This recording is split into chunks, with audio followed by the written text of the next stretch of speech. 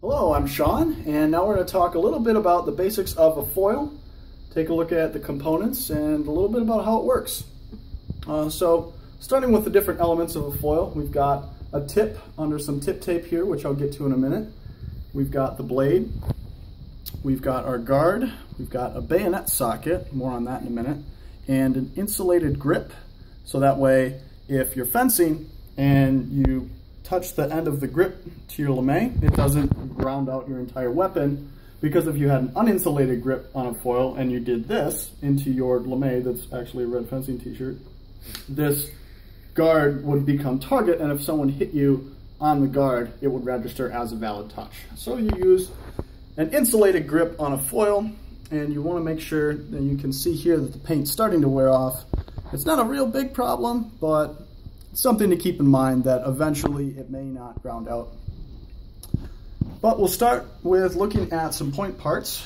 So I've got a couple different examples down here, and the big difference to be concerned with is French versus German. So we're going to start with the tips, and if you look at these, you'll notice that this one has holes in this little sleeve here. This is a French tip, as opposed to the German tip, which just sort of has a groove. So the way this actually works differently depending on whether or not you have a French or a German point setup.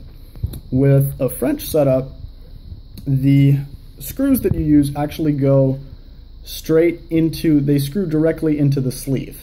There aren't any threads on the barrel, it just screws directly into the sleeve.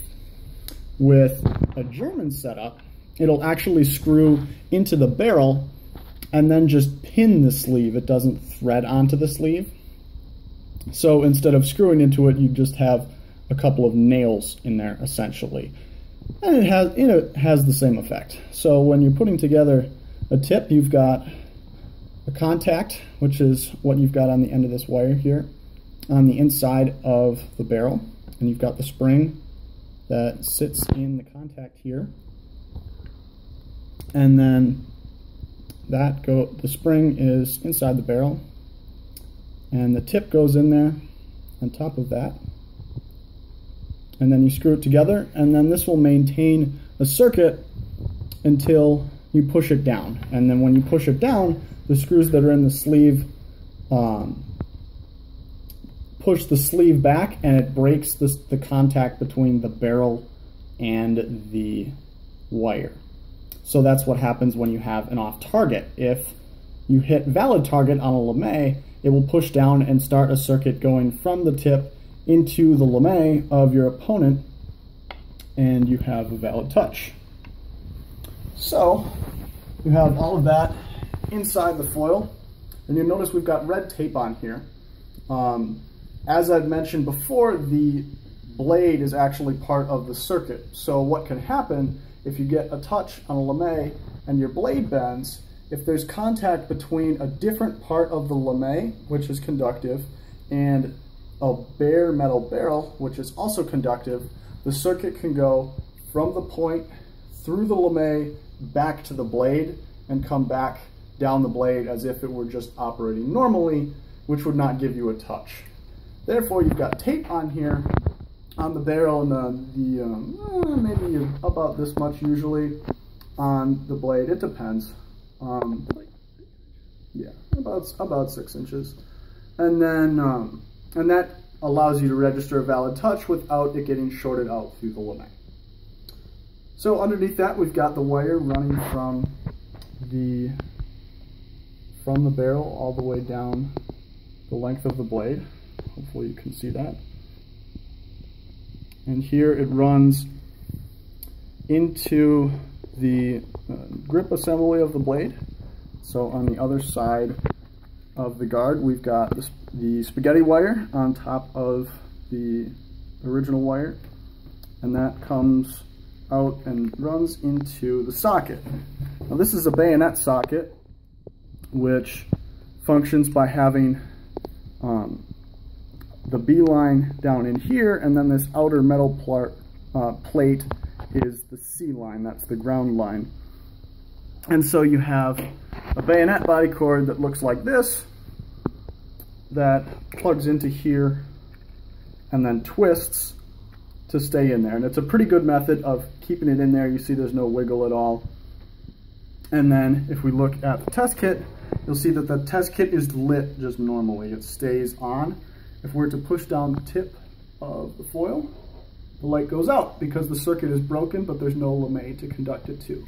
If I push it down on the lame clip, we get a green light as it goes from the hot line, the B line, to the A line, which is the lame line.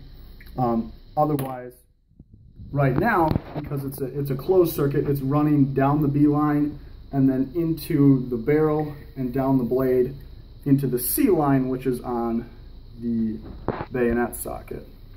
And so the other way to do it is we have a two-prong socket, which looks kind of like this.